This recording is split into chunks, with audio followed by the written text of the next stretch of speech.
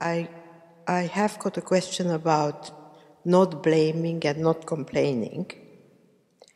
And the question is double. One is that I'm thinking about something that somebody did to me that had serious consequences for my profession and maybe continues to have, and absolutely with no base for it, just I don't want to qualify it. That's one of the things. And the second side, being a psychotherapist, I encourage people to talk about whatever bothers them, what the problem is, what they think the problem is. And the fact that they talk about it, it's letting it go, rather than holding it inside. So it is a form of complaint, if you like, or blame, or maybe I misunderstood you. Actually, talking about karma is not necessarily blaming or complaining. I did not link the two together. That's important. The fact that you got that traumatic experience because somebody is blaming you for something through your professional career, that has a kind of galvanizing effect. But originally, I did not mean that just verbalizing things or simply being in treatment during therapy, these projections happen.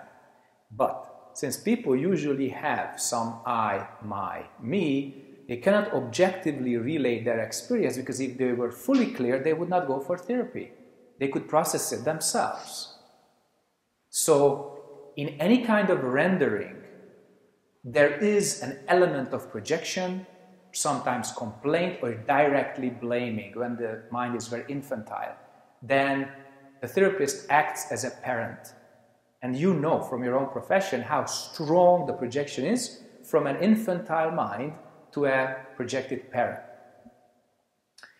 And from my own profession as a Zen teacher, when people come to the interview room, it's never therapy, because I'm not qualified and skilled and educated as a therapist, but I'm a reflectionist. So I help them reflect. And from the Zen angle of this clear moment teaching, I help them reflect.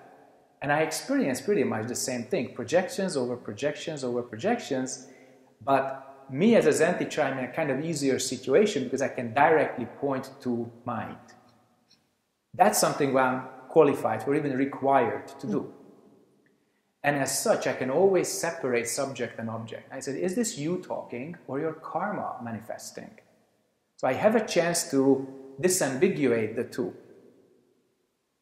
And in that way, I'm pretty sure you find your own way to separate subject and object in a way that the person sees the weapon in his or her hand that wants to hurt you.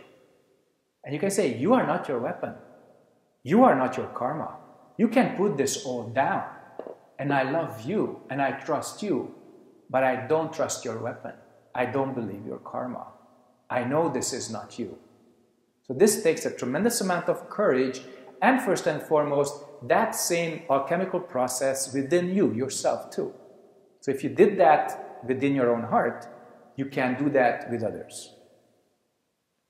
But if not, then the first question, the first issue that you mentioned can occur and reoccur, that somebody traumatizes you through the therapeutic process and blames you and complains and maybe complains to others. It's pretty hard to wash yourself clean after such complaint happens, no matter how accurate your notes are, no matter how professional you are.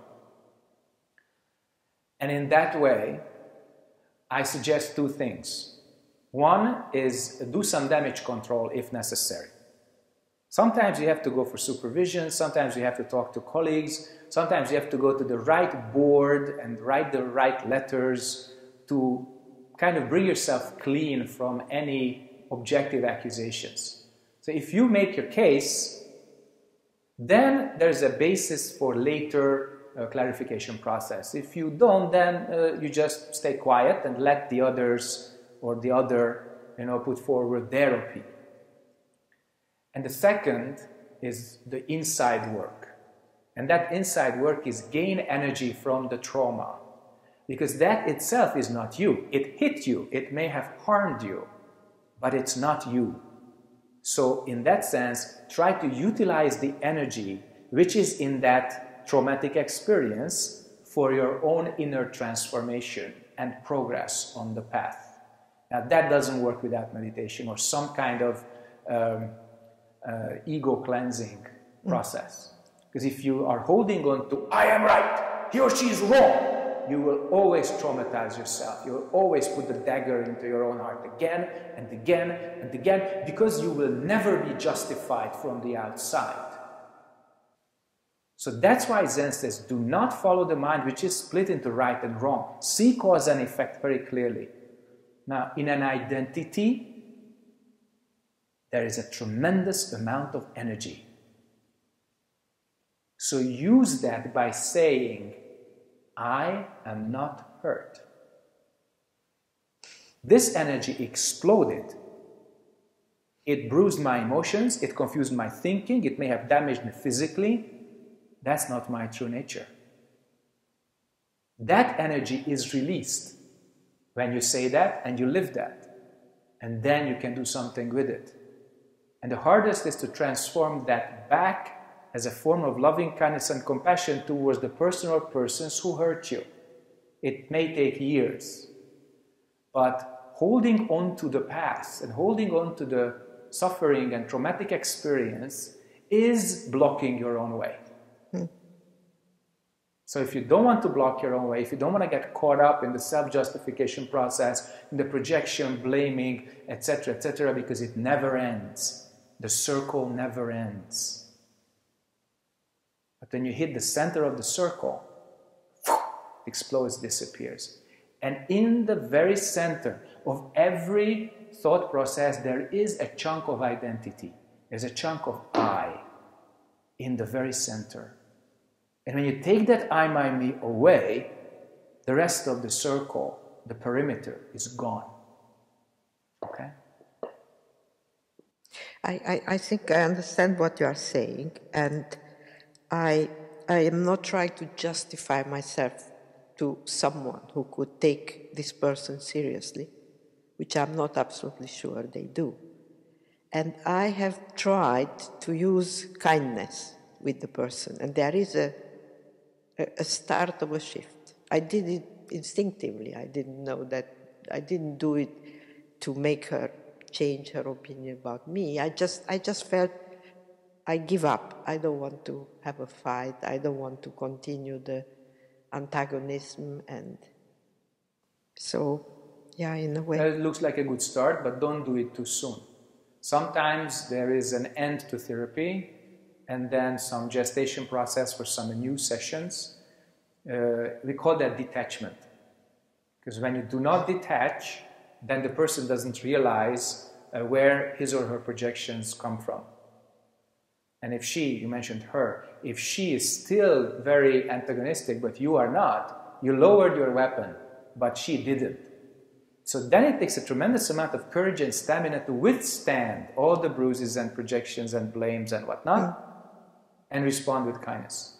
So why did Napoleon lose? Not because Kutuzov put millions of soldiers before Napoleon. He put a few tens of thousands. But what conquered Napoleon was the Russian winter and distance and sickness and lack of supplies.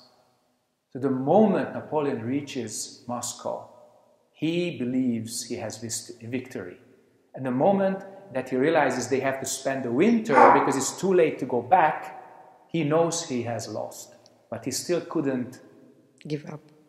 He still couldn't say. And then when Moscow's burning and there's nothing and no one to help him and there's no one to be found, and then when he starts the way back a few months later, scorched earth tactics, and that's how they won. And just before they crossed the border to Poland, final blow, and everything's gone. Just a few thousand people made it. And they started out as 800,000. So you can do that to people with compassion, to let them kind of expand their energy somewhere else. Let them play out their karma in other environments. And then with that experience, they can even come back to you with a thankful mind that you are the one who understands them and everybody else keeps judging them because they did so much damage. Okay? So it's not inhuman to deny energy from those who want to hurt you. Deny yours for a time.